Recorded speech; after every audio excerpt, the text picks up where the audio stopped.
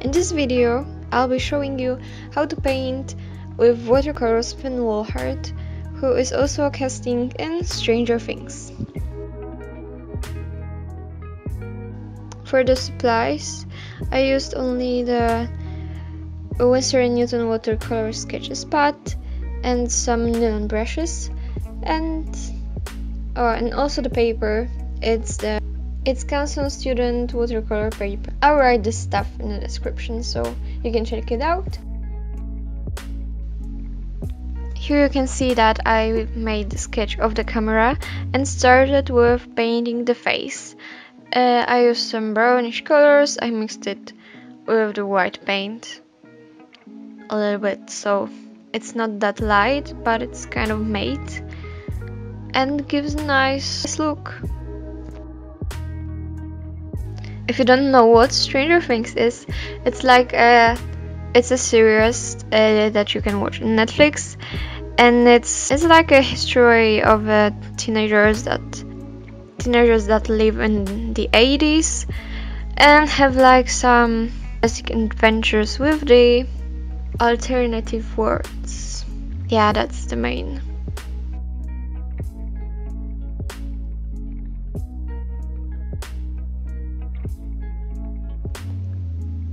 So painting with watercolors usually only depends on making layers. Like I'm painting a really light one at first, then I'll wait it to dry out, and then I can apply the second one, and it's making it look nice and like 3D and gives it a nice texture.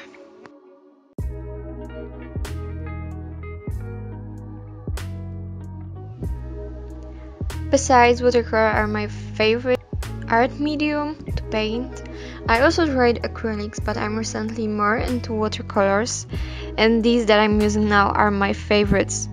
I haven't really tried anything else besides a cheapy one that I bought just to try out when I was starting with watercolors and didn't know if I would like it or not. And yeah, so that I recommend you also, if you're starting with watercolors, to buy a really cheap one just to check if you would like it and if it's good for you. And I really find out that I really like the watercolors, the way it mix. You can control them with water and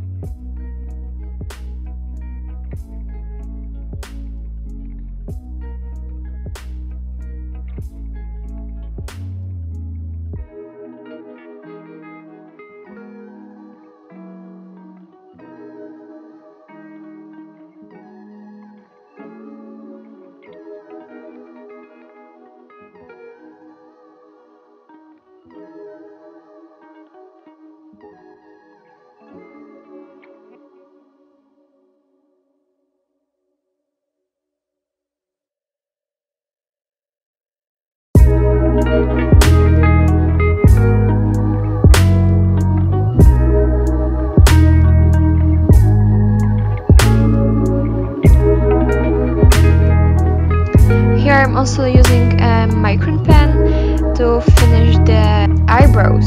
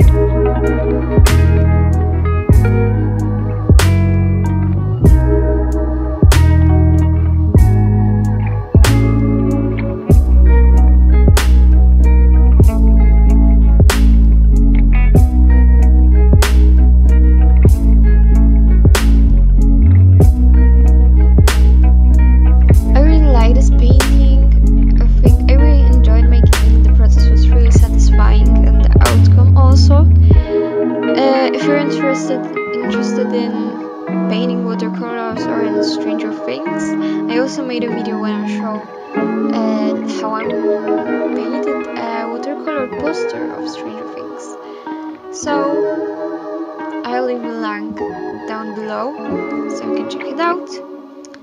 And thank you for watching. Remember to subscribe and like the video if you like it. And see you!